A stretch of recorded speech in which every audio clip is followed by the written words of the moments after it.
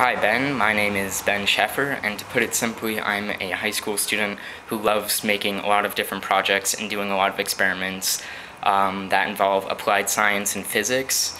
And high vacuum would be a huge tool that I could use in a lot of my different experiments.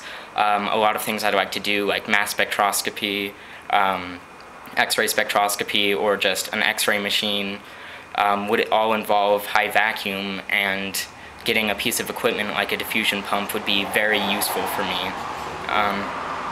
And I have some experience with using high vacuum equipment in a project that I'll show you in a minute.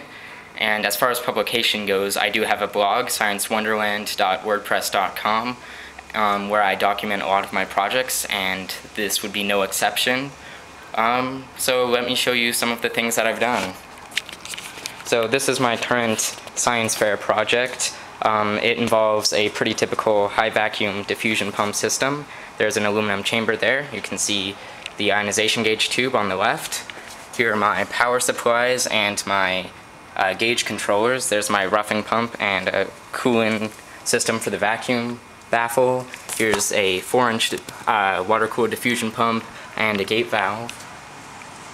And the reason I can't use this for a lot of my projects is it's made specifically for this chamber. So for making like a general purpose kind of vacuum rig like I'd like to do, I would need another diffusion pump.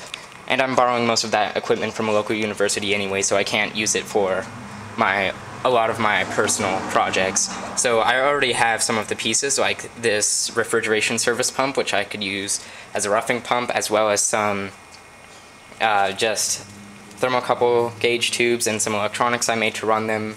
So I have a lot of the pieces, and some of the missing pieces would just be stuff for the diffusion pump. And I'd be well on my way to making a lot of projects